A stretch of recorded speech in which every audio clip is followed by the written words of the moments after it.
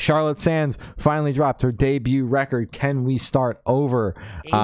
Patiently been waiting for this one for a long time. Got all the singles here in the front, with track 4 being the song she's been promoting on social media going into the record, Spite, which is so fucking good. I was going to say it is my favorite song on this record.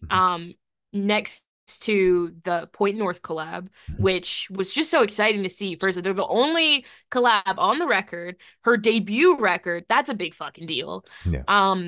Great, solid track list. Spite is definitely the star, in my opinion, because it's just such a fucking ass-shaking, fuck you song. And she nailed it. I do think it was the Closer and Die in This Room. Great songs, sad as hell. But I liked it a lot. Yeah. Good job. Yeah. This record's incredibly solid, a very solid debut. I was shocked to see Point North on here. When I saw Point North make a post about the record, I thought John accidentally posted on the Point North account, and like I figured he just produced like some of the tracks on the record or something. And it turns out they were featured on it, and I was checking the production credits, and his name isn't on there on the production credits. And I was like, oh shit, they're actually on the record. Like, oh shit.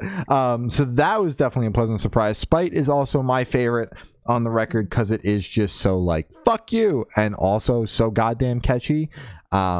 But the record takes you on a journey. It's got some ass shaking bops in the beginning. You know, you've got Spite there with just so groovy, and then towards the end it slows down and, you know, ends off with Can We Start Over, the title track, which is a slow, sad ending to the record.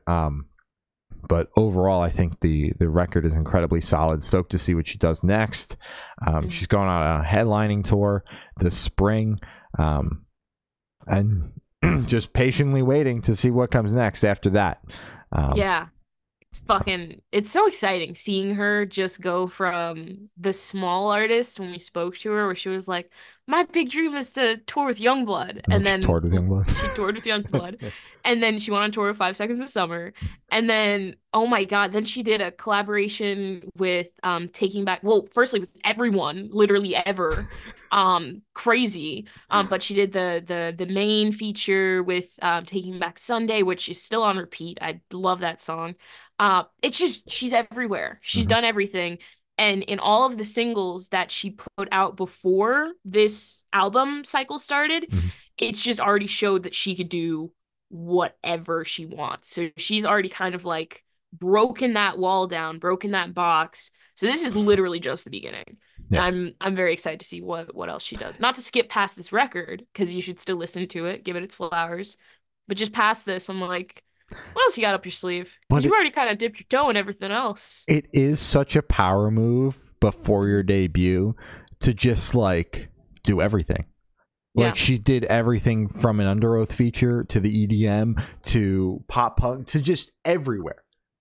And she everything. And like it just paves the way before the record's even out that I don't do whatever the fuck I want. Like this record has some songs that sound like the EP, but the EP was more pop punk driven. This is not.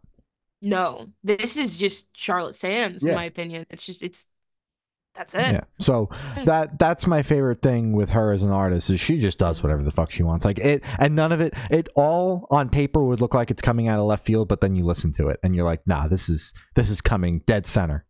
Yeah, exactly. And I do think it's incredibly smart, as you said, to kind of put out literally every type of genre before the rollout, because then if you get big from the album, people can't be mad at you for shit you put out before the album.